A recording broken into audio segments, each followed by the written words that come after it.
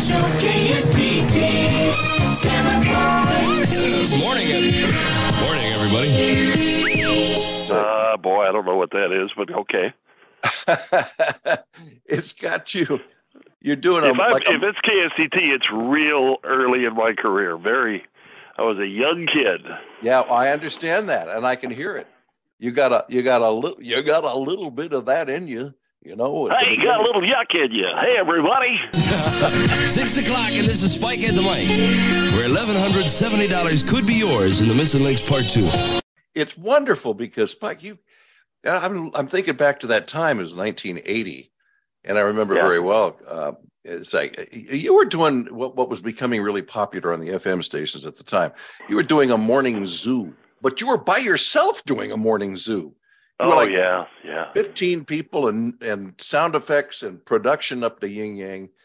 And to me, that's what the great radio was all about. Wait a sec. We're gonna make sure that you can give the world heck this morning. Everybody, okay. I don't want you laying there drooling on the pillow now. You ready? Out of bed. Time for calisthenics. Touchdown. Hey-oh. Every morning. Hip, At times, not just Hip, on here now and then. Come on here now. Be doing them push-ups. Give that chicken fat back to the chicken, and don't be chicken again. No, don't be chicken again. Get your butt out of bed. May I pass along a couple of toot-toots to some gals who were parked out there at the stoplight? There you go. Have a good morning, gals. As you go to work there in the rest of the Quad Cities as you travel off to work or school or whatever. 21 before 7. You said you like who? Elvis. You like Elvis. I love Elvis. But you didn't think I played for you? Well, I didn't think nobody else liked him. You don't think anybody else likes Elvis? Not around here. Hang on a sec. Hello, dear. Hello. Do you like Elvis Presley? No. No? Oh, wait a second. Do you like Elvis? I love Elvis. Thank you. Hello. You like Elvis? Hang on a second. Guy thinks I don't like Elvis. What are you yelling about? Hang on a second. What? Come here. We're going to play. Are you ready? Yeah, I'm Sing ready. with me. Come on. Come on now, sing. All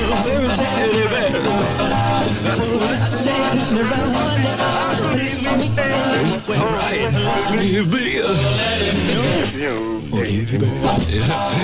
I love him. Come on, George. You teddy bear. I just want to be yours. Hey, George. The music you've grown up with. KSTT. Oh, it's fun. It was fun.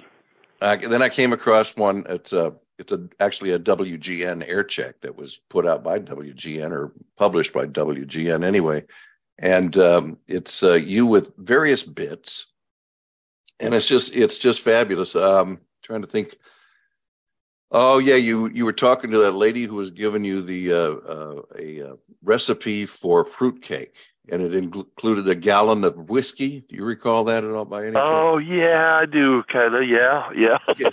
That was just one of the bits that's in there. So there were several of them, and I think it's about 4 minutes long. But I'm going to put it in the podcast for listeners. Oh, okay. I never listen to that stuff. I'm one of these guys that you did it once and I don't want to hear it again. Well, I'm the same weird way. that way. I'm the same way. I packed around a lot of tapes for a lot of years, and I said, I'm not going to listen to this stuff. Out it goes. Yeah. And that was 30 years ago, and it hasn't bothered me at all. I hear you. I'm just I'm pleased to be able to talk to you, and because it's you, I didn't feel like I had to do a lot of preparation. I didn't do a lot of research. Yeah, that's the best part. We'll just let it rip. You're just a guy who just talks, so that's cool. Talk too much, yeah. Okay, Spike Odell. I'm gonna admit to you right up front. I never heard you on the radio when you were still on the radio live. And really, yes, but you're the one. Yeah, I'm the one. I've got some wonderful examples here, and I'm going to be sharing with our listeners. But what I do know is that your reputation at WGN caught my attention, and WGN itself, and I'll just start there with that for you. It's the most amazing radio station I've been aware of in my entire career, in that it's the greatest small town station in the world, in one of the major metropolitan, the second largest city in the country. I can't imagine that working anywhere except in Chicago. And at the time, it was so special. Maybe you could just kind of expound on that and explain it a little bit, the WGN phenomenon. Well, you kind of described it yourself there. It's unlike any other station I've ever heard or I ever worked for. It was a great big small station. They pretty much let you go. They let you develop yourself. You became what you made of yourself. It was one of those stations to where everybody was open to you. When you first start, you wonder if you'll be accepted. Yeah. I always wondered, well, yeah, I'm a guy from a small town. I never worked in an area full of so much concrete in my life, downtown Chicago. What's going on? And you wonder if people will accept that. And they open their arms, they listen, they reserve the right to accept you or not. And then after a while, they open up and they let you into their life. And by the time I left, I didn't realize it when I left, but that's what I missed the most was connected with the people. I had no idea I would be that. Am I making sense? I mean, it's just, yeah. It was such a connection, and I didn't realize I would miss it that much, but I sure did. That's the part of radio I really miss is the connection with the people. People you work with and the people you work for, meaning your audience, yeah. Right? And WGN was one of those stations that it didn't come from a consultant's template. It was, we were what everybody was talking about that particular day. If it was the Cubs, okay. It was the Cubs. If it was Michael Jordan, okay. If it was politics, all right. If planes were flying into buildings, we shut down everything and did that. Yeah. It was just one of those just special stations that just magically worked. And everybody on the air, we worked hard, we played hard. We were not all politically the same or socially the same or what, but even though we disagreed sometimes, we all agreed to disagree, and we were friends, and we loved each other, despite how different we were. That was the cool part about WGN. Quick little digression here based on something you said a moment ago. Then I want to come back to what you're just talking about. But you said this was not created by consultants. One of the first things I was thinking about is I heard I heard you earlier in your career at KSTT in Davenport, right? Davenport, Iowa. Yeah, and then you were working Top 40 radio, and you were doing Top 40 radio the way everybody did Top 40 radio in 1980. And yep. And then I was wondering, it's like, okay, so then I've forgotten where you went from there, but I'm wondering if by the time you got to WGN, did somebody sit you down and go, okay, that stuff you do, that's the stuff that we heard on the air check and stuff, we need you to stop doing all that. We just need you to be who you are, just be you. Did you have to do that? No one ever had that conversation with me. When I went to WGN, I was coming from a station, Kick 104 in Davenport, and I was half the time I was talking, jabber John. The other half I'd play the music, and WGN at the time they hired me was looking for, as every station always is doing, a younger audience. I was actually hired to replace Wally Phillips, the legendary Wally Phillips. Uh-huh. And that scared me because, nobody replaces Wally Phillips. Wally was the franchise. I hear you. Yeah. But they wanted younger blood to come in his stead. and they liked what they heard, and I didn't really get a lot of fine tuning until I went to the morning show. I started on the afternoon show, where it was much more up tempo, a lot more fun. When I went to mornings, we did get into the news of the day a lot more than I did on the afternoon show. But I never had that conversation you're asking about. No one ever did that with me. That's good. Yeah, it was great. It made me feel comfortable. Yeah, the smartest programmers in the world, just and general managers, they hire the best people they can find, do everything they can to make you happy, and then stay out of your hair. Let Absolutely you do your right. thing. Yeah. Absolutely right. John Garrett over at WLS. I never got to work for John. I like him a lot. He's I admire him and I look up to him. But he made a statement one time. He says by the time they get to this level, they should know what they're doing. He says, I pay my guys a lot of money and get out of their way. Yeah. That sounds like John. That. I got to meet him a couple of times when I was there. Yeah. When I was, I just wanted to reflect on what you said about Chicago. And that is because I spent almost 3 full months working in radio in Chicago. Well, that's more than a lot of guys do. This was in 2012. I'll just make the story real brief, but I was hired to be one of the new personalities on the Merlin Media station. I can't tell you the call letters or even the dial position because it kept changing while we were putting the station together. That was the Randy Michaels station. It was a fabulous. Oh, sure. A fabulous undertaking from the beginning. We had so much fun putting that radio station together, and we got on the air. And I'd been working there for 89 days, and every day the program director and everybody else go, "God, gosh, you sound great on the air, and well, we're doing so good, and we're going to great." And then on the 89th day, he says, "I need you to come meet somebody," and it was the HR director. Wow. She said. Well, we're letting you go today. I said, why? I've been getting great reports from everybody. And then my program director said, Andy Friedman, we're still friends. He said, well, we're not going to go into that. I said, you're not going to tell me why? He says, no, we just need to tell you a few things, have you sign some paper. And I said, excuse me, Andy. I said, I have to, when I get out of this room, I have to go to a phone and call my wife in Los Angeles and tell her she's in the process of packing a moving van of all of our earthly possessions. They're getting ready to hit the road in a couple of days and come to Chicago. The house is gone. Everything's gone. I got to call and tell her I've been fired. She's going to want to know why. And I'm going to tell her, I don't know.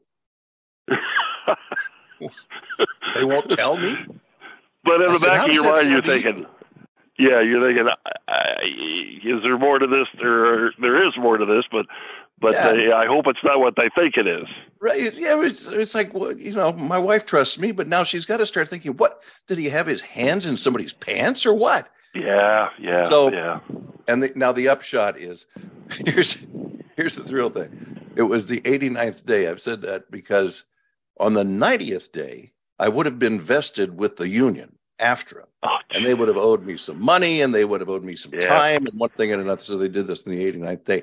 And that was 11 years ago. And to this day, nobody has ever told me why they got rid of it. It's funny how corporations do that, huh? Well, that goes to what I was saying is the difference between radio used to be and the way it is now. And certainly the way radio was in WGN at the time. I haven't listened in a long time. I don't know if there've been any big changes there. But what you all did and what you did in Davenport, that was the radio that used to enthrall people, entertain them, inform them, make people feel like you really were the guy that just lives down the street. Yeah. That's what everybody told me what they liked about me. I was just being me. But I'll go back to your departure from Chicago. I was one of those guys in radio that, I guess I'm an oddity because I worked in radio for 33 years and I never, ever got fired. I never got fired. Being fired is like a badge of honor, but I never got fired. I was lucky enough that it never happened to me. I never sent out an audition tape. I never sent out, an application to work at a certain station. I just always got a phone call, and they said, "Come over here, we want to talk to you," and that's how it all worked. So I was lucky in that regard. You weren't lucky; you were special. That's what that is. That's just well. No, seriously. I appreciate that. It was, some people, you'll sit around and have a few beers with the guys, and they'll tell you how many times they were fired. And I only worked for 5 stations, and one of them was just part time. So, it was pretty cool in that regard. I guess I was just lucky. It's an interesting business in that respect, and I will explain this for listeners who never worked in radio or certainly not on the air. Is you're right. It's not. I don't know if I'd go so far as to call it a badge of honor, but getting fired is certainly no shame, unless what you've done is shameful. But not in the radio. It's part of the business. It's about ratings. It's about whether or not you fit the radio station, whether you're working well together with other people, whether the chemistry works and all that stuff. There's so many different things. Here's the way I look at it. And I have no problem even with the idea of ageism. And I was told that that's probably why I was booted out of Chicago, because I was older than most of the other people. And I probably tended to sound that way to Randy Michaels. But here's the thing. Ageism is not a problem for me in radio, because it's to me, it's exactly like if you're hiring actors for a movie or a TV show. If you need somebody who's 60 years old, you don't get a 35-year-old. It's just not going to work. So to me, it's not a problem. And the whole thing about being fired, I would say, you're really unique. I don't know that I've known anybody who's ever been in the business for any length of time without moving on. They say you can tell a disc jockey because there's no rust on his bumper hitch. I'm not saying I should have been fired a couple times. I probably should have, but it never came to be. So, knock on wood. Of course, what do I care? I'm retired. Right. That's right, you are. And that was another thing that I thought about before we've had this conversation. We had a little conversation a week or two ago, and I thought, just what a terrific guy. You're one of those people, and you meet a few of these people through your life where you meet them one time and then you feel like you've known them for a very long time. And I wondered if, number one, if that's the reason you never got fired. And number two, 33 years is a long time, but it's not a lifetime. And there are a lot of people in this business who have been in it for a lifetime. I've been in for 53 years on the air. Yeah. And it's not because I'm that much in love with the business. The business has changed so much that I really can't say I'm in love with it. Certainly not the way I was many years ago. But I'm wondering if it maybe wasn't a little easier for you to retire because you did your thing. You did it well. You were well received. You made a few bucks, and now it's time to go live your life. It might have been a little easier for you. Well, you're right. You're right in that regard. My wife, who I've been married to for just about 50 years now, this year will be 50 years. We always said from way back when that we were going to retire when we were 55 and go travel the world. That was our goal, and we stuck to it. It got kind of goofy there with the economy and stuff, but we and I say we, I should say she was the one that she was the business mind in our marriage. She would always make sure there was plenty of savings. We invested this, we did this right. And the longer you work, the more you make, usually. And there towards the end, I was making a pretty good penny, and we've socked half of it away for years, half of it. Wow. And we could have lived in the bigger house. We could have driven the fancy cars. We could have bought the airplanes to fly around. But if I did that, I'd have to work till I was 75 years old, and I'm not going to do that. Right. That's right. So I just pulled the plug at age 55, and we did travel the world for a few years. And then, as they say, life happens. My mother came down with the Alzheimer's, and we had to take care of her. and I don't. That's not a problem for me. She wiped my butt for all those years, and if I have to, I will for her. That's your mama. You take care of your mama. You do that. So that stopped us traveling for a while, but we're happy. She sadly passed away 3 years ago, and now we stay busy just chasing grandkids around Tennessee. I was going to say, at that time when you did retire at 55, your family was growing into their own, so that must have been a very important and special time that was certainly give you great reason to be happy to not have to get up in the middle of the night and go do 4 hours on the radio. Yeah, I told everybody there at the station that I'm going to be leaving when I'm 55, and they didn't believe me. Right. They just kept coming and saying, "Are you going to re-up?" And because they wanted me for another 3 years, and I said, "No, I'm leaving on this, in this year." And then even 6 months before, they said, "You're not going to re-up?" I said, "No, I'm going. I told you I'm going."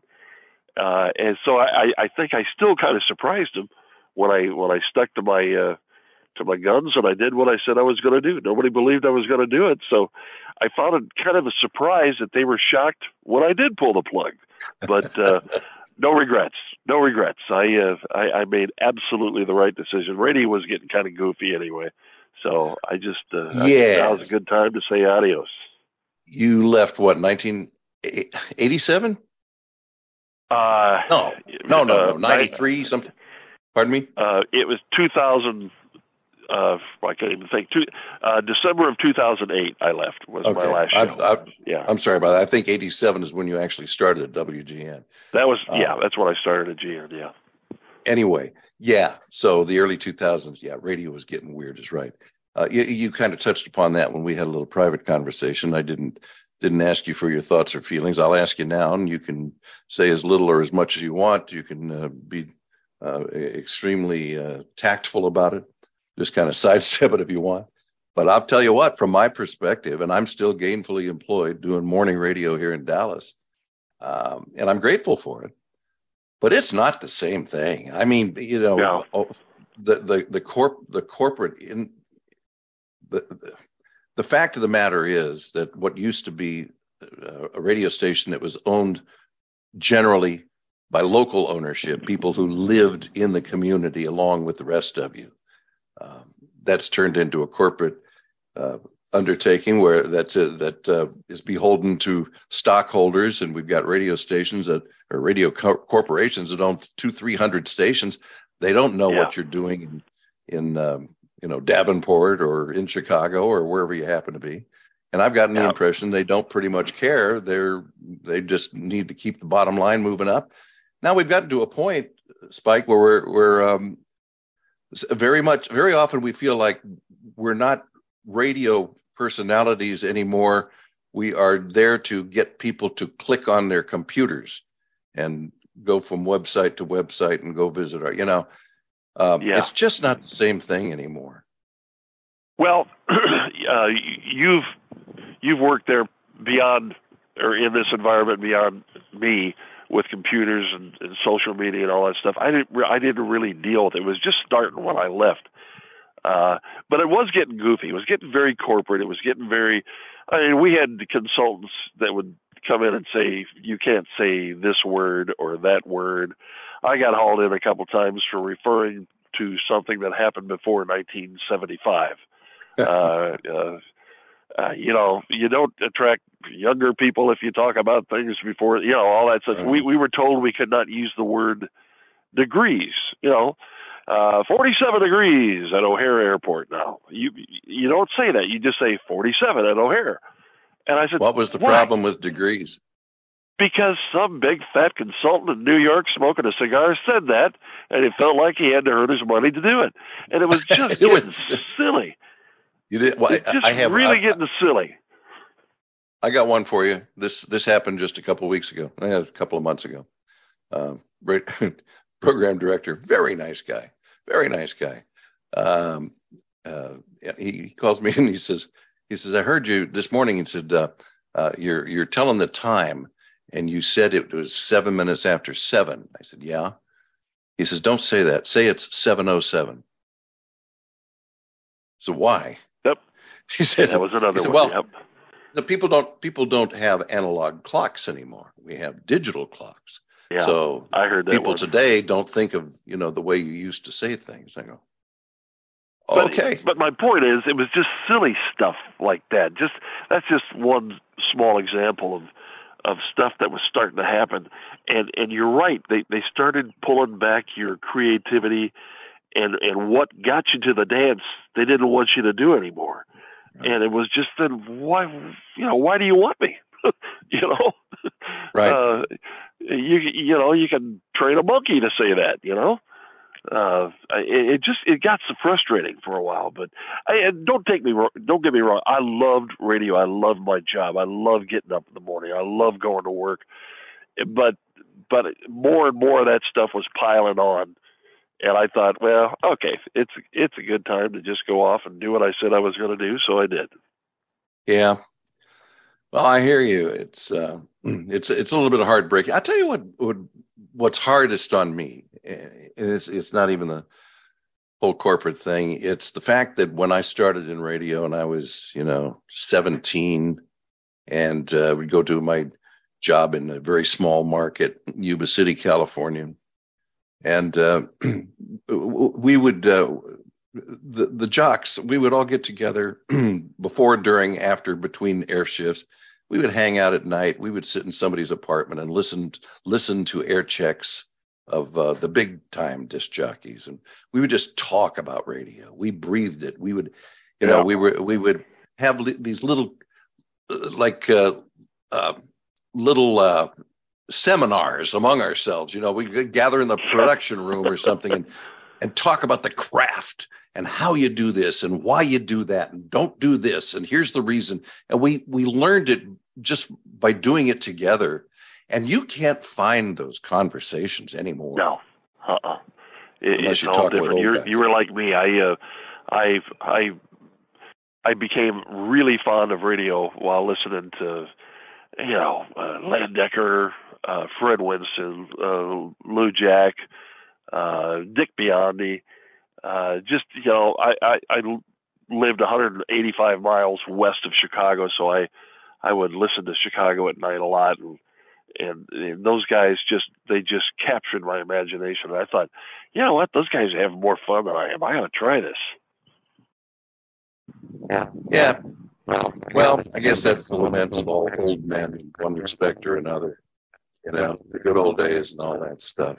Yeah. But I still think it could work. I think it could work with the new technologies if, somebody put it together. I know that Tom Langmeyer, I think, is kind of working on that aspect of the business from small markets, plural. He's working there in, upstate New York, not New York. Yeah, maybe.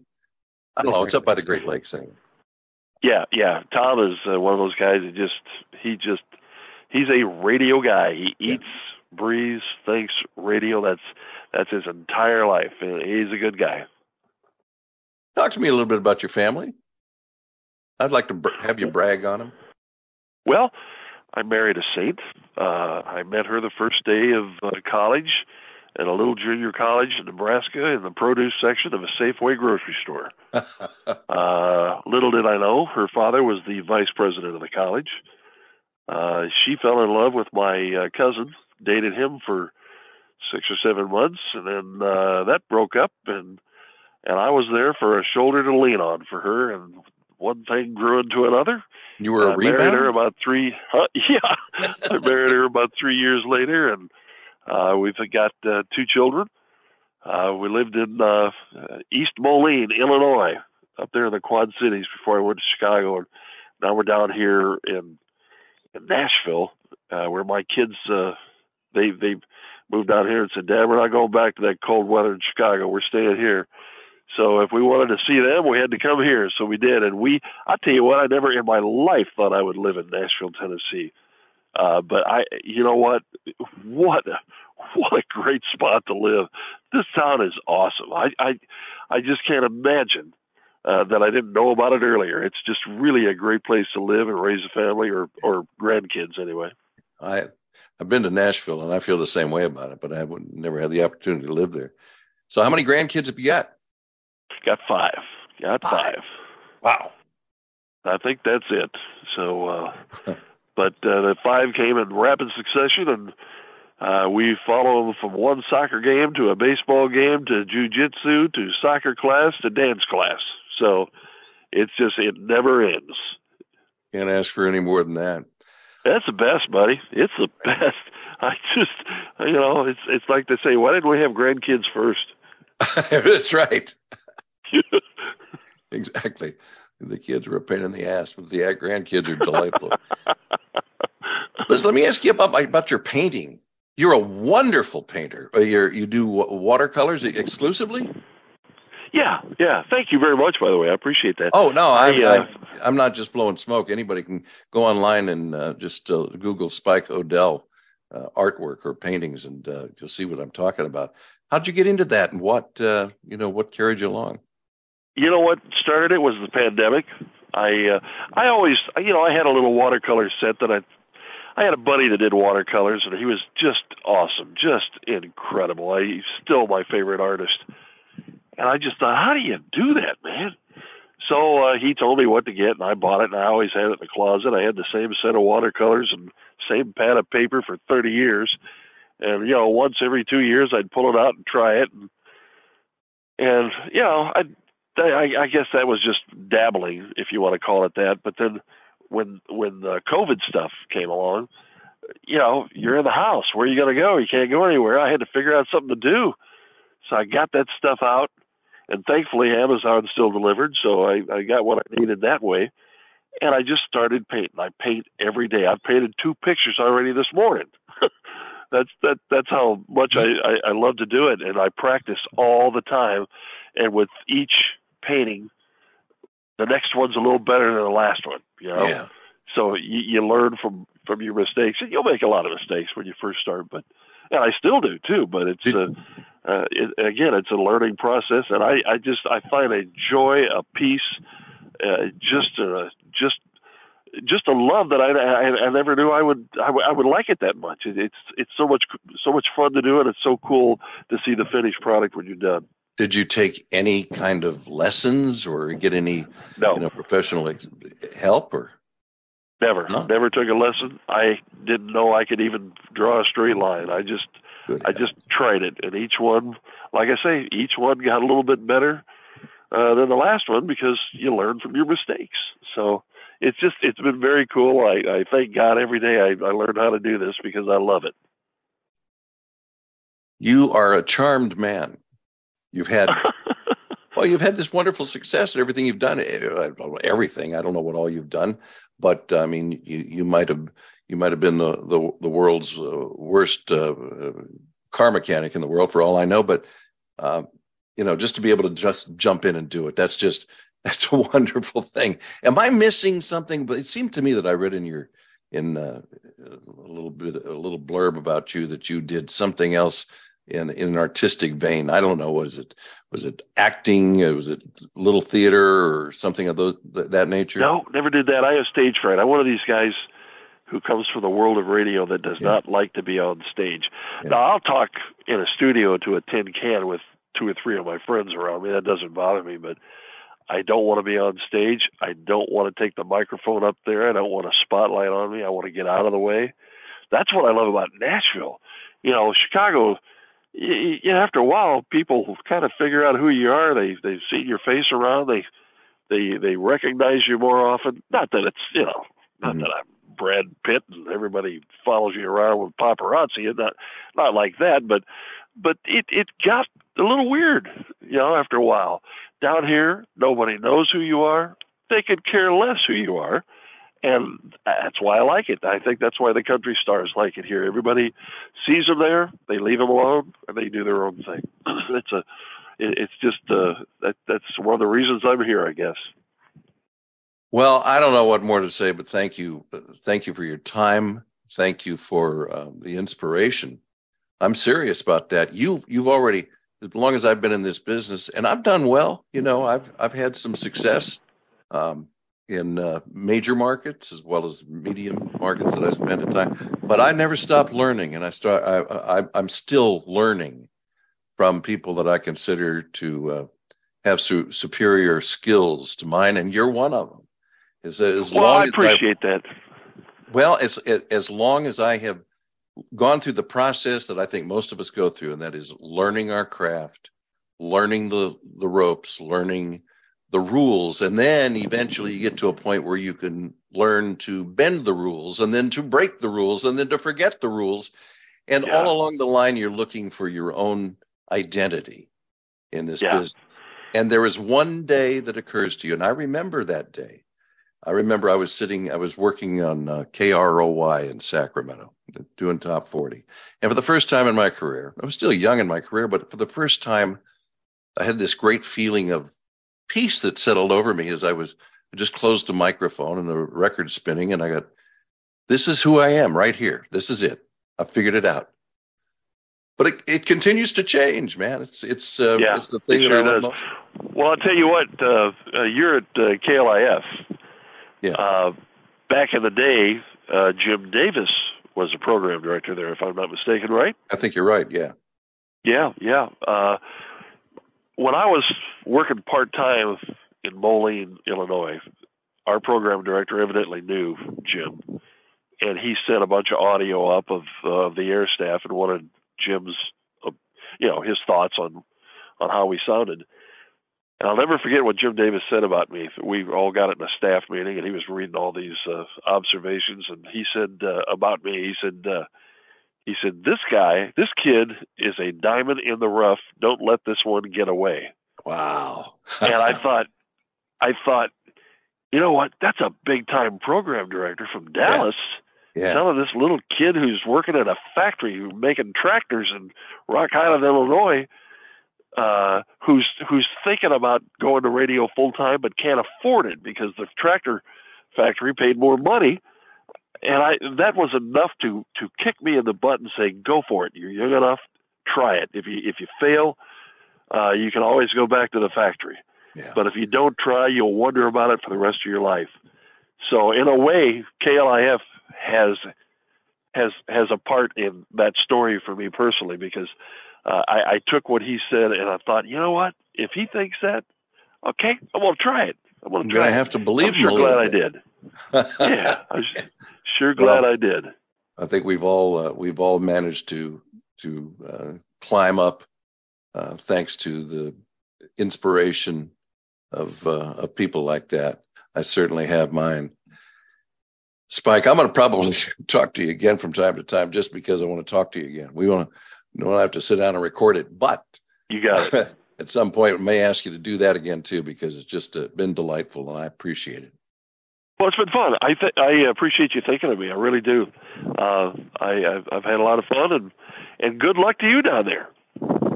Well, thank you very much. The one other thing I was going to say about Chicago, and I kind of got sidetracked there when I was telling my sob story, but you said something about the people in Chicago. And the thing that struck me, and this is why I don't know that WGN could have ever worked in any other major city in the country. But one thing that I realized after I got there, and I'd been working in Los Angeles for 12 years, and I worked a little bit in San Francisco. I'm not completely unknown in really big towns, but I got to Chicago and I said, not only is this place absolutely gorgeous with the architecture and everything else, but the people are just so unbelievably nice and down home and laid back and all that stuff. I had people, total strangers on the street that would see me consulting my the map on my smartphone and walk up and say, "Can I help you find something?" That doesn't happen in Los Angeles, Yeah. So, my producer. It occurred to me that they're Midwesterners.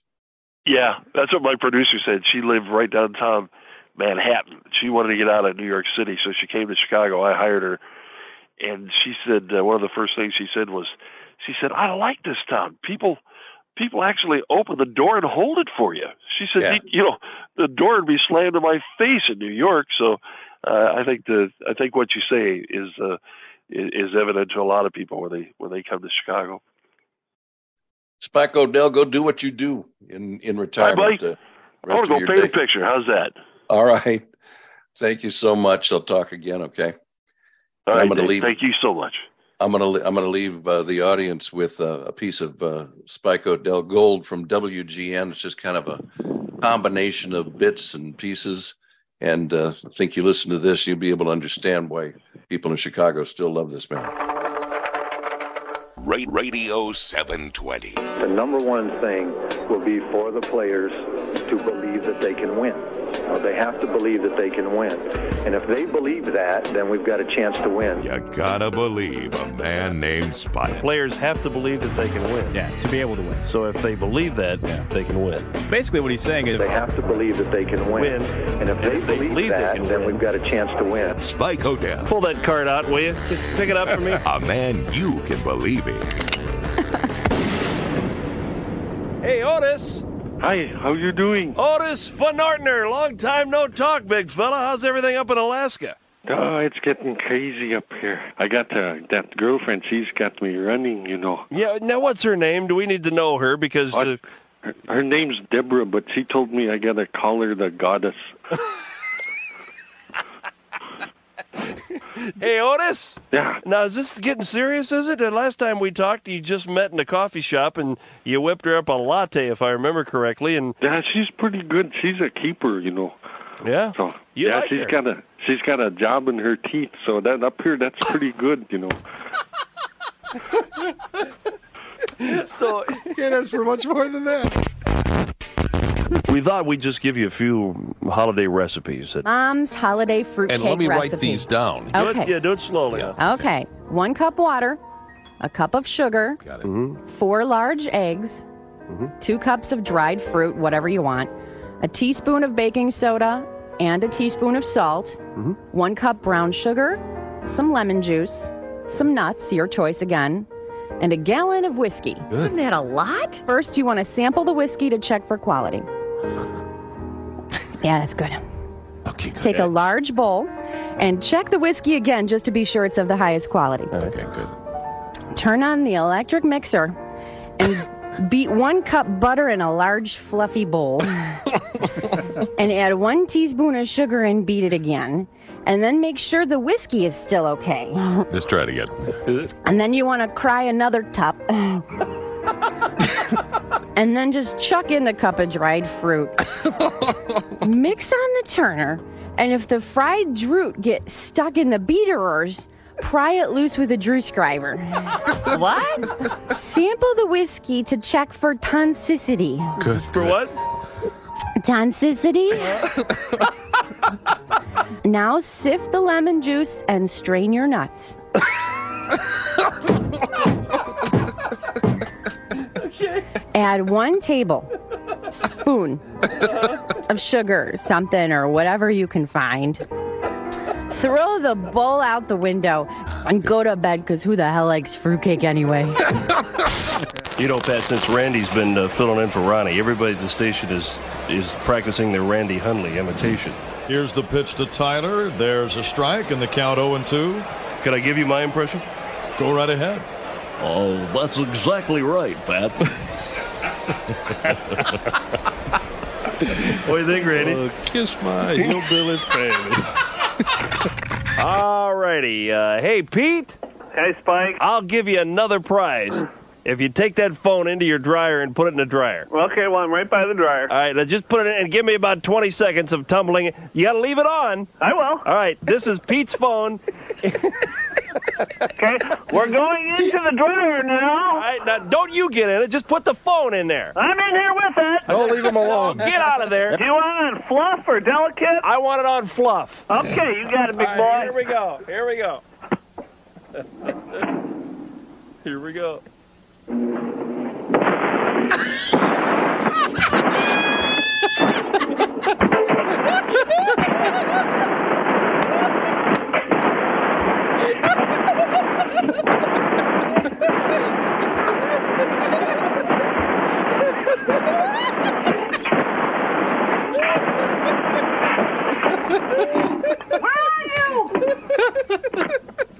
Hello? Hey, Pete. Hello? Pete. Yeah. Pete, are you married? Yes, I am. Because somebody got to be there with some smarts to watch those kids. Pardon me? Oh, Pete, that was... WGN